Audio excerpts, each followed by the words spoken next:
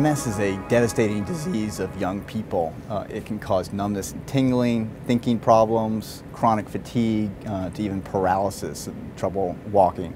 At Johns Hopkins, we're tackling every aspect of MS, from trying to understand what causes the disease to developing better diagnostic tools and ultimately better treatments. So here in the laboratory, the researchers are trying to identify what's going wrong with the immune system and why it attacks the myelin coating around the nerves. The hope is that if we can find a more specific treatment, that we can develop therapies that are better tolerated for patients. We're fortunate that in the last 20 years, we actually do have quite a few FDA-approved treatments for the disease, but patients suffer side effects. These involve mostly injections, and so we're hoping that we can develop more specific therapies and eventually cure the disease. In addition to that, there are a large number of patients who already have fixed disability from the disease, and we want to develop treatments that will actually repair the damage that's already been done rather than just stopping new attacks.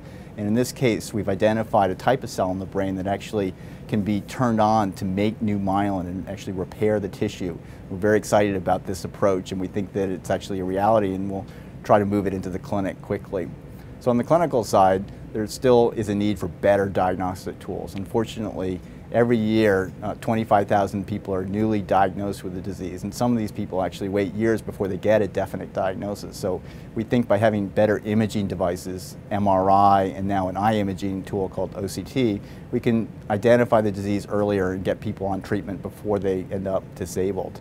And ultimately, we're going to be testing the drugs that we identify in the laboratory in clinical trials and use these imaging devices to determine whether we're successfully preventing the damage to the brain and spinal cord.